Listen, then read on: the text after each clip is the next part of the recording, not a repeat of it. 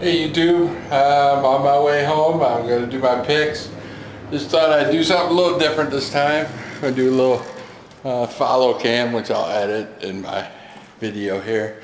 Just walking out to my car and trying something different. Why not? You like my new shades? The Detroit Lions are pretty cool. I wore them at that Terminator video last week. Let's see. Just walked out, watched the Monday night boring game. Nice train to have every time you do outside, footage. The highlights of the Miami Jets game Monday night here. Let's see, 5 made field goals, 3 missed field goals. Tannehill couldn't find a receiver in the end zone to save his life. I gotta love that train. So like I said, the time I do these videos, it's late at night and just want to get home and go to sleep. And after watching a boring Monday night game, it just makes me want to go to bed even earlier. So I'm getting ready to get in my car here, so I will see you in a few. Alright, just arrived at home and in the house, got my picks in hand. I took over a few numbers here before I get started. But I'm just going to sit down, make myself comfortable. You know, one thing when I see people record with their cell phones, I see, they put it lengthwise, not horizontally. It just makes no sense. It's widescreen. But I'm just gonna turn this off and then start my production here. I gotta be quiet because the kids are still sleeping. Everybody's sleeping but me. It's a hard day at work too. So, all right, let me look over a few things and I'll get my video started. Thanks. All right. Hope that came out all right. Man, what a boring game. Tired.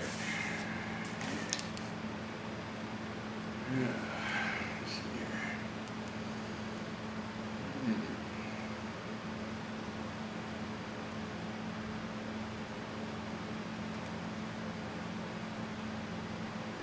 I'm here on behalf of the greatest prognosticator ever. Thanks for everything. Thank you for these great awards and all the money. I can't thank you enough. Thank you, thank you, thank you. If it wasn't for my channel, I could not be here today. I have a dream. A dream. A dream.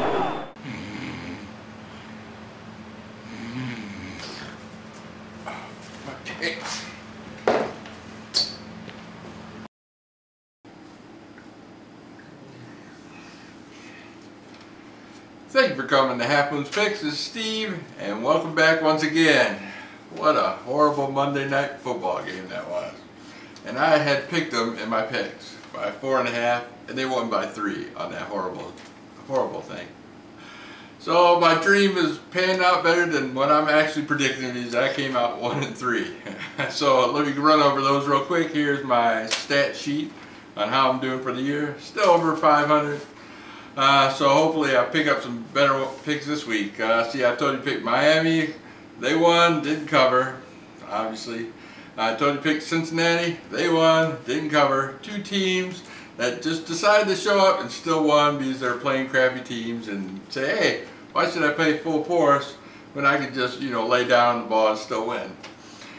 Then I told you to pick Denver. They won easily. And Cleveland was my upset pick. And they didn't show up either. Buffalo just ran right over them. So let's get started on week 14.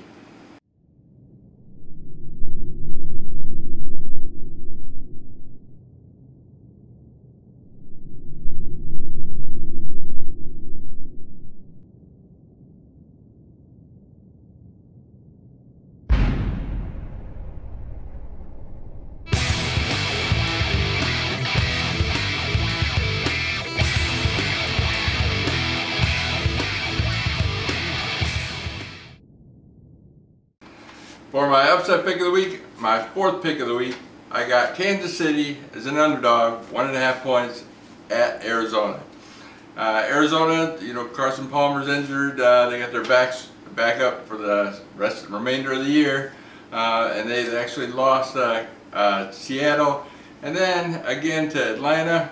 Here Kansas City is. They lost their last 2 games against Oakland, last place in their division, and their first place in their division, Denver, last week. I think they want to stay in the race.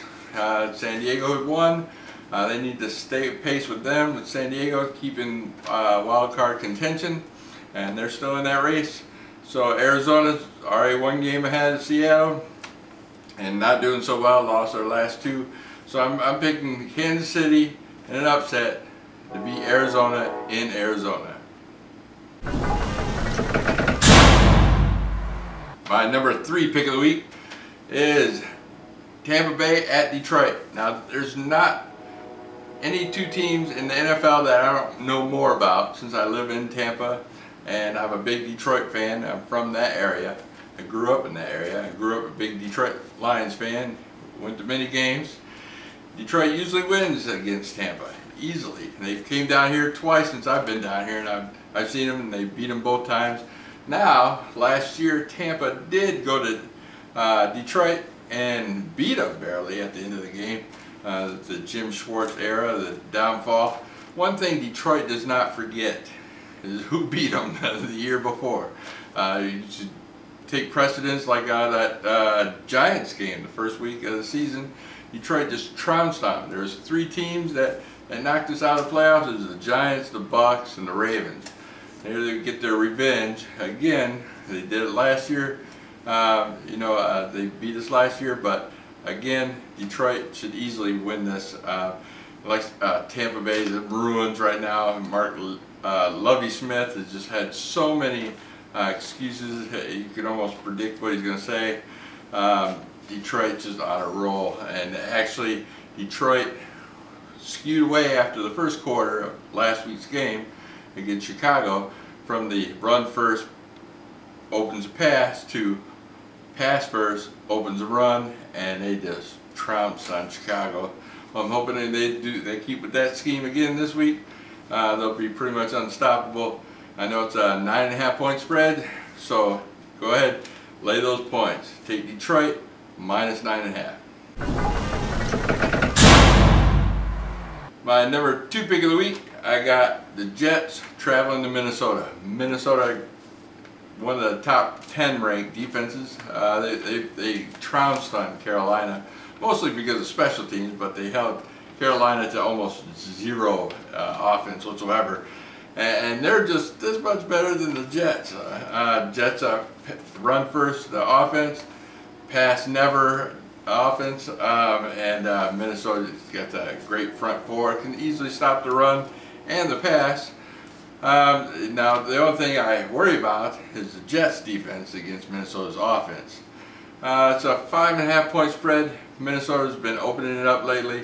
I'm going to lay those 5.5 points and take Minnesota.